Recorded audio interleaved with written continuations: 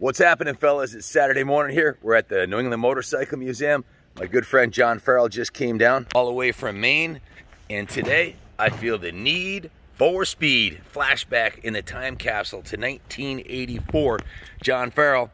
How old were you, John? 23 years old. How old are you now, John? Don't even want to say it. 60. 23 years old. And you walked into the Kawasaki dealer and bought the world's fastest production motorcycle before Tom Cruise even swung a leg over it in the movie Top Gun and made it famous. You bought the 151 mile per hour, world's first production 4-cylinder, liquid-cooled, 4-valve per cylinder Kawasaki Ninja, which started a generation. 20 years they made the Ninja 900. So what inspired you to do that, John? Like you said, I felt the need for speed. 23 years old and no fears in the world. So, you know how it feels. And you actually bought a second one, so you have twin GPZ900s that we're buying from you today.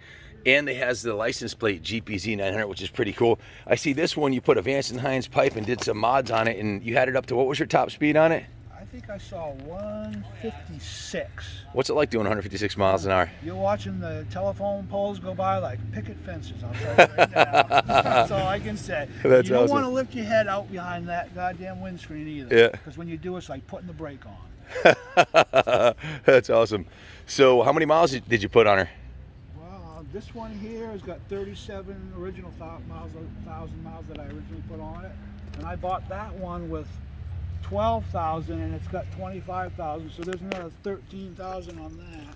So this one here, they're both the same bikes. This one has a little bit less miles. I see you just put some brand new Metzler tires on it and redid the brakes and everything else. You haven't been riding them that much recently though, due to some issues, right? Yeah, my legs can't take it anymore. I get off this thing and my knee just throbs, so time for someone else to enjoy them.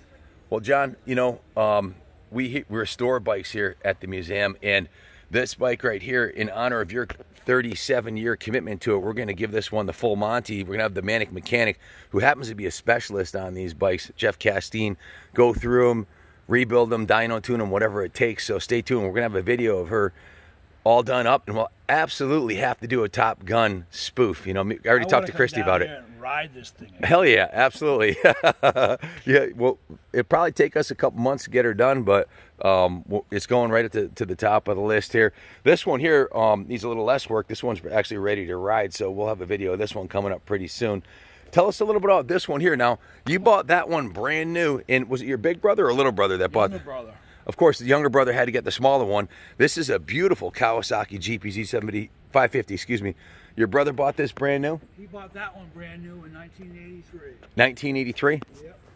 Same Kawasaki dealer? Same Kawasaki dealer. Portland Yamaha Kawasaki in Portland, Maine. Portland, Maine, Kawasaki Yamaha. So, what was the history behind this? He only put 8,000 miles on it. He didn't ride it much, huh? You know, he put like 8,000 miles on it, and I think he was scared of it.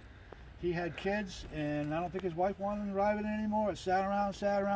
Finally, I bought it for my son.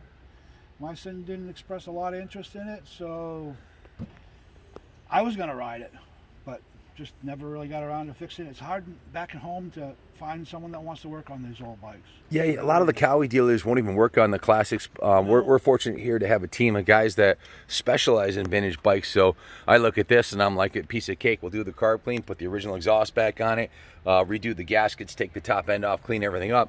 That should be ready to go with 8,000 miles on it, you know?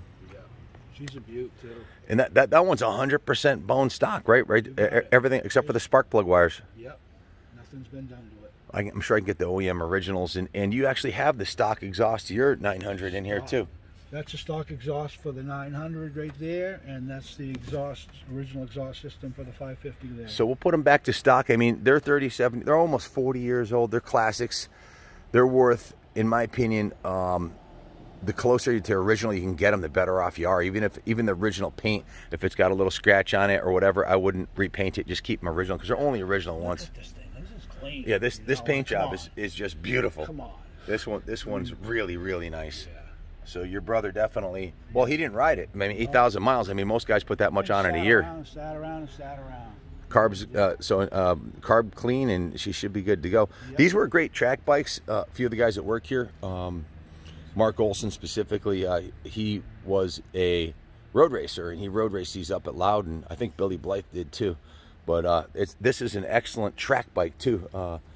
I guess now it would qualify for AHMRA, antique racing, because it's a classic. But this is a bike you could take to the banks of Daytona, as well as the Ninja. Now the Ninja, when Kawasaki came out with this bike in 1984, they actually had a privateer effort that went to the Isle of Man the first year this bike existed, and the team had 3 Ninja 900s. One of them went down, the other 2 went 1-2 on the podium, first and second.